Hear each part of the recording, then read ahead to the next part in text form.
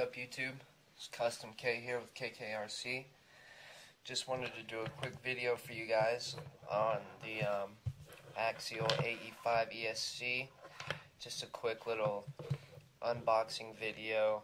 Of course, it's not in a box, but just wanted to talk about the product here and just go over my initial thoughts of how the actual product looks and feels right out of the box, and my opinions and thoughts on it before I install it into the vehicle, which I will do a an after run review, so to speak, of how this ESC performed and what I thought about it.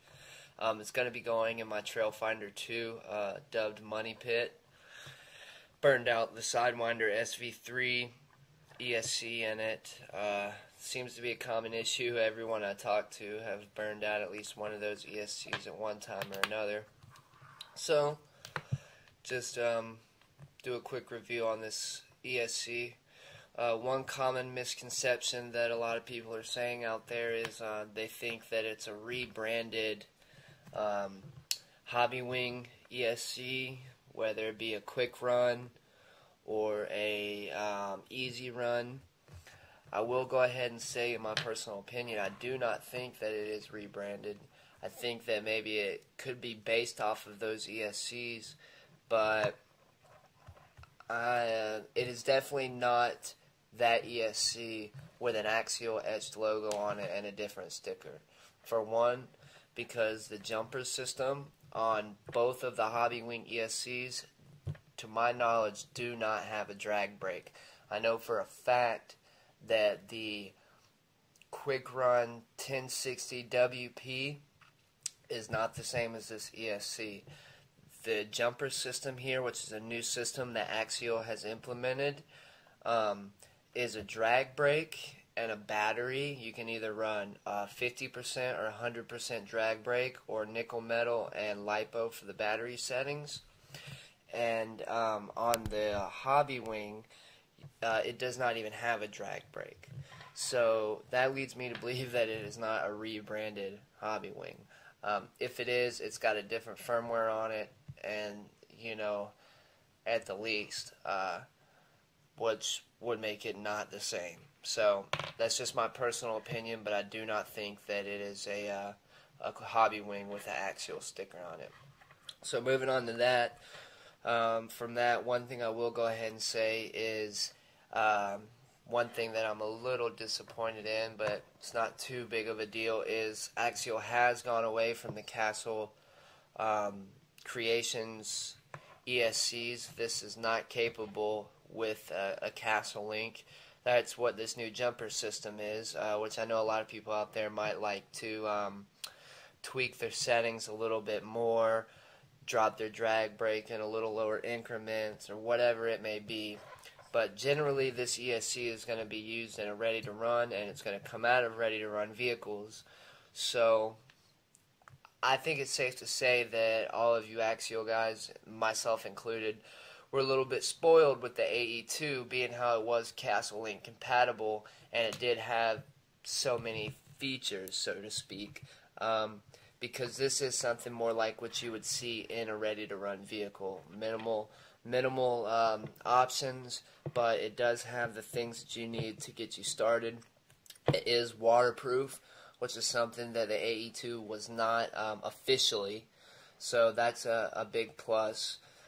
And I think it'll still turn out to be a pretty good and reliable ESC. Like I said, obviously I have not run it in a vehicle yet, so this is just strictly going off what I see here now. It does still have the Tamiya plugs on it, so that'll definitely be something that I'm going to have to change for my personal preference. Weight-wise, it does have a pretty good weight to it. I'm guessing it's because of this big giant heat sink on the top here. But it does not feel like cheap quality. I mean, it feels like a good quality ESC. When I look down here, which you're not going to be able to see it on camera, but when I look down here under the heatsink, I can see where it has that clear conformal coating or corrosion X coating, like what you would see on a Sidewinder or something like that, used to waterproof the ESC. And On the side of the wires here where they come out, you can also see that little clear shiny stuff. That's also the coating of the waterproofing, as well as the switch here, which also is a waterproof design. It's a completely sealed box. It's got a little black coating there, or it's actually clear, but it looks black because the box is black, but it's got some coating there to seal it in. And the little cover over the switch has a nice smooth movement, cuts on real easy. Overall, so far, I'm really happy. The Axial logo that's on here is not a sticker, it's etched on there. So yeah, I don't think it is a rebranded Hobby Wings ESC. I really don't. It's different in a lot of aspects. You know, if you look down in the actual chipset, it's not the same. Like I said, the drag brake and the jumper system is not the same. It does run a 3S LiPo, which is a new feature. The AE-2 can only run a 2S without modifications. It has a 5-volt, 2-amp BEC standard pretty much.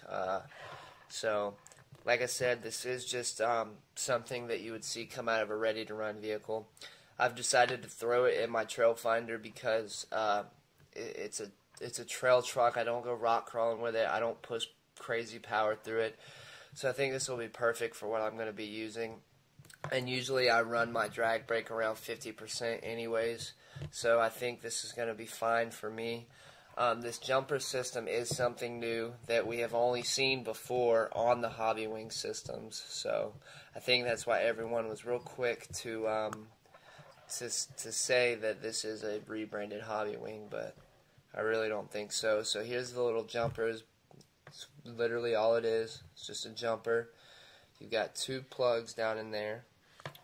And if you look here, it shows you how to place a jumper for each. Come on. There we go. Shows you how to place the jumper for the drag brake settings and the nickel, metal, or LiPo battery settings. So, you know, it can be easily and quickly adjusted out on the field if, say, you know, your LiPo dies and all you have is a nickel metal to back up. As a backup, you can just swap it over. Or say you want to increase your drag brake, you know, you can just swap that jumper over. I think for what I'm going to be using it for, it's going to work real nice. Like I said, it by no means does seem like a cheap quality. It looks like they did a really good job with the waterproofing. Like I mentioned, you can see all around all the edges and on the switch and down in the chip itself under the heatsink. You can see all of the waterproofing that has been done. So I just wanted to go over this ESC with you guys real quick and state my opinion on what I think about the whole rebranded thing. I've heard a lot of I've heard more bad than good about this ESC, to be honest, but everyone that has stated their opinion has yet to own one and use one themselves. So this is a new ESC, and unless you have a new SCX-10 deadbolt or G6, I believe, SCX-10, then, you know, there's not many people out there running these just yet because they're not available. I believe they're going to be available to buy separately this month, the month of August. I could be wrong, but that was when the release date was going to be. So I got this off of a guy who just pulled it out of a RTR because he was upgrading it. Got it for cheap, and I just wanted something that was waterproof, factory. You know, like I said, fried my Sidewinder 3 days after using it, so I was very unhappy with that. I am going to miss the Castle Link compatibility. That is kind of a bummer, but for basic use and ready-to-run rigs, I think this is going to be a good combination, and I think Axial has done a good thing going to the waterproof setup stock out of the box. So that's my personal opinion on the new Axial AE-5 ESC. Tomorrow I'll be installing this into my trail finder, which I will do a install video, or I guess a not so much an install video, but an after run review. I will be doing some modifications like swapping out this plug, adding in my winch power wires and things like that, and I'll just go over it and let you know how it performed for me. My trail finder is a heavy rig, so I think it'll be a good candidate to really test this thing out and see how it does.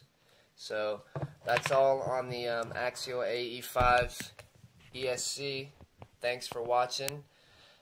Be sure to like and subscribe if you like what you saw. And with any luck, I'll see you out on the trails.